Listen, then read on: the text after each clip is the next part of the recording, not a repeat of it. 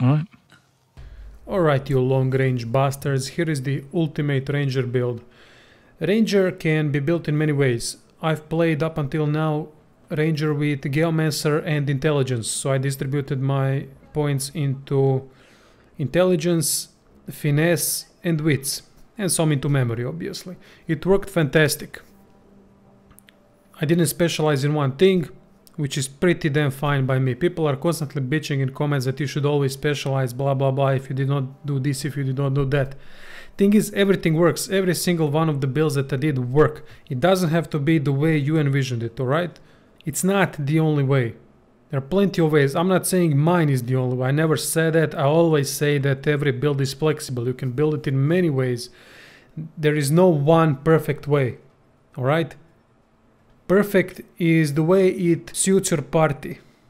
So if you're missing in an element, you're going to put element on that character. Doesn't matter what it is. It can be a rogue, you can put that element on him. If you're missing physical damage, you're going to put that on another one as well. So there is no one thing, alright? This is my version on it. Pure physical, insane damage. We specialize in it, period. What I did here is really simple. I put points into ranged. Yeah, I have Lone Wolf perk at the moment activated, that's why high numbers. Put points into ranged. Put points into Huntsman, Scoundrel to increase our critical multiplier.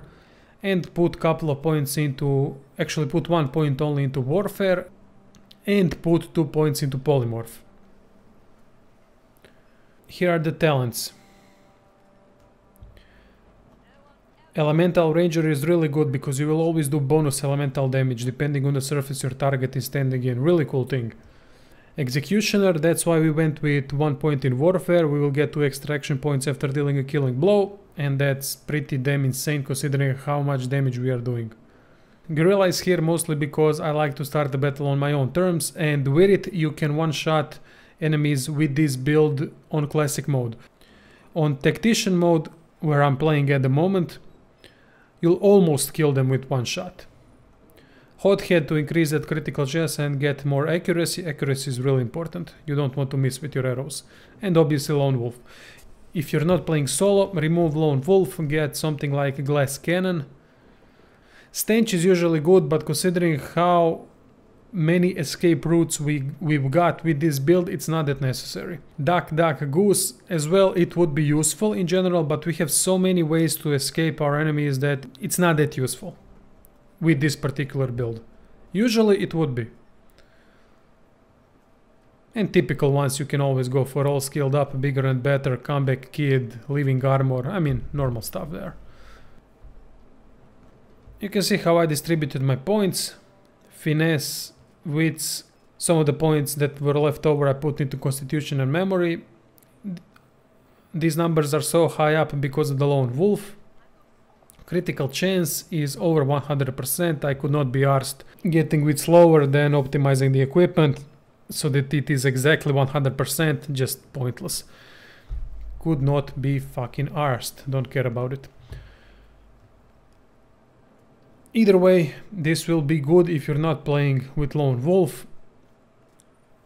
Then you want to put maximum amount of points into Wits.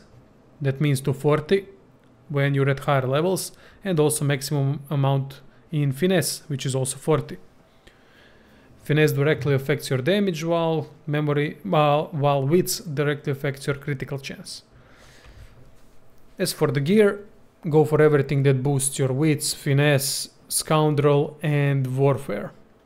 But Warfare being the least important one. A couple of points into Necromancy would be good as well, but I have on this weapon Lifesteal, 20% of it, so no need for that. If you're wondering where I got this weapon, I got it in Arcs when I went to mention of that Paladin guy, Lord Kem, whatever his name is. Then some undead enemies attacked me and one of them dropped this. Absolutely amazing. So what I put here is simple. I put Mystical Giant Masterwork Rune. That gives you more Wits, which means more critical chance, and it gives you plus 15% damage if you have the Masterwork Rune. So my damage is really high. You'll see. You won't believe how much damage I'm doing. with the amulet, I went with giant flame runes, basically because they give you more critical chance. So put as many as you can. Now from the skills. Go for every skill in the hunter tree. Everything is useful. And add to that cloak and dagger. Clear-minded is always good to have. So maybe with that 1 point into pyrokinetic would do you wonders with that. Spread your wings from polymorph. That's why we put 2 points into polymorph. And also chameleon cloak from polymorph. That way we have spread your wings, cloak and dagger, chameleon cloak and tactical retreat. All the things that we need to get away from the enemy. You don't need as many tools as I have right now because I'm playing solo. You don't need that many in a party. You can only get spread your wings.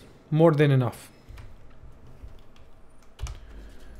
One more thing, if you went to that black house, you can get these boots, Lord Ruaini's boots, that will set Erratic Wisp on you, which means that whenever someone hits you, you will teleport to another location, and it also gives you insane amount of air resistance. So this is extremely good for a ranger. Nothing else needs to be added, it's really simple. We are basing this build on critical chance, critical multiplier and direct physical damage, so let's get started.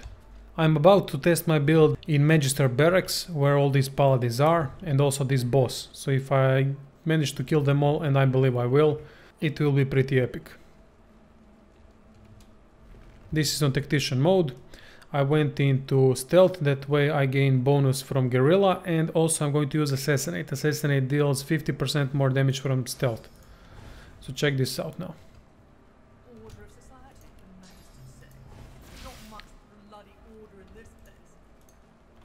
You can see the damage. Boom. 1 down. They didn't even react. It was that fast. Confess to the murder. Fuck it. Paladin Protector, Paladin Defender. The only thing that you need to be wary of is the fact that some of these guys can cast Deflective Barrier. That way you will get all the damage that you've done to them, which is not that great, because you're going to be killing yourself really fast. Alright, let's get this done quickly. Immediately I will jump here somewhere to gain more distance. I want to show you the ballistic shot, one of the best abilities. Ah fuck, I'm out of range for this guy. Never mind, I got haste. Ballistic shot deals more damage the further the target is from you. More meters, more damage. Look at this. 2 shots on tactician mode. This is stupid. What you can also do is put reactive shot on the ground. That way whenever someone moves through this area, you will take a shot at them. This is just a skill that I got from equipment. Boom, reactive shot. It's called Living Wall skill if you want it. It can be useful to create those choke points where enemies cannot encircle you. I immediately went into this setup over here where I'm cornered so that you can see how powerful this build is. Now this is the issue, deflective barrier. I cannot attack this guy while he has this up. Yeah, he's doing the same thing. That sucks. Anyway. And also I don't have Huntsman bonus, so I would be doing even more damage with the Huntsman. If I could get to a high ground. Which I might get to over here. But not now. So I can use this glitter dust. When target is marked, it decreases its ability to dodge, prevents target from going invisible. That's useful against rogue attackers. Still, I want to use now Sky Shot. Just to see how much damage we get from high ground bonus. Look at this. Look at this. We just did almost 7,000 damage to this guy. 7,000 fucking damage.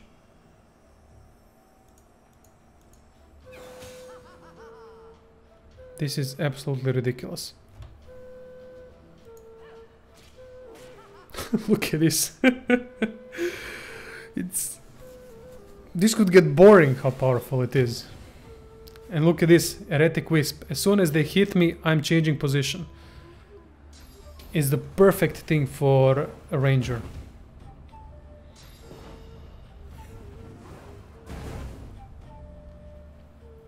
Now you would think that we are in trouble. We might be. I still got 20% life steal from my weapon. That's why I'm not worried that much. If I hit them for 7,000 damage, I'm going to get at least 1,000 back to health. Usually I would use ricochet here, but I don't want to, since this guy has deflective barrier on. So what I'm about to do is this, and use elemental arrowhead, water arrows,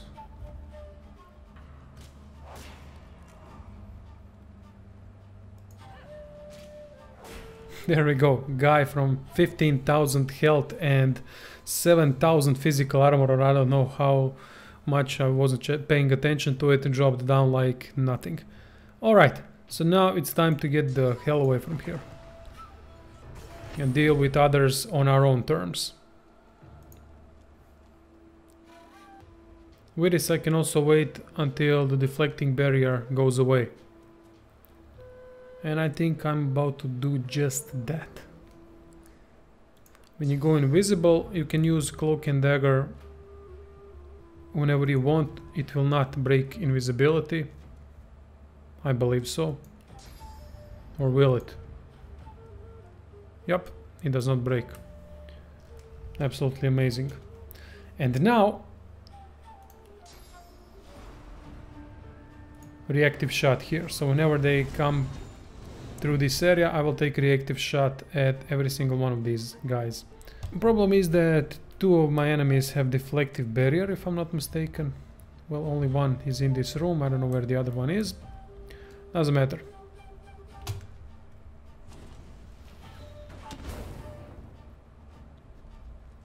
Wait, reactive shot, what? Oh, I went... Yeah, that's the issue with erratic wisp, whatever. You never know where you're going to get teleported, so I got teleported too far from the reactive shot area, so it was not possible for me to take reactive shot. They lost the deflective barrier, so I can do this. Epic.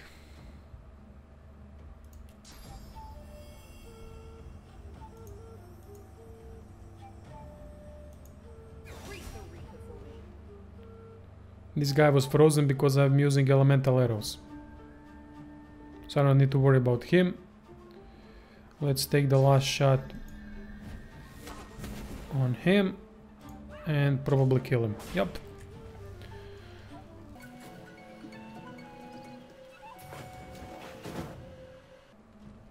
I have to say, although erratic wisp doesn't work well with reactive shot, it's absolutely amazing skill.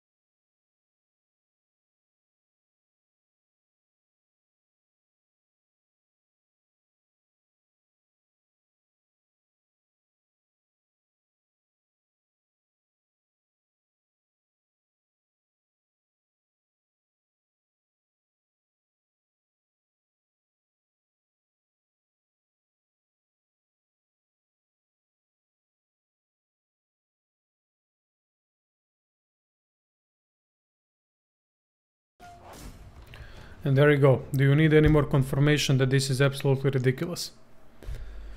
I hope you guys enjoyed the video.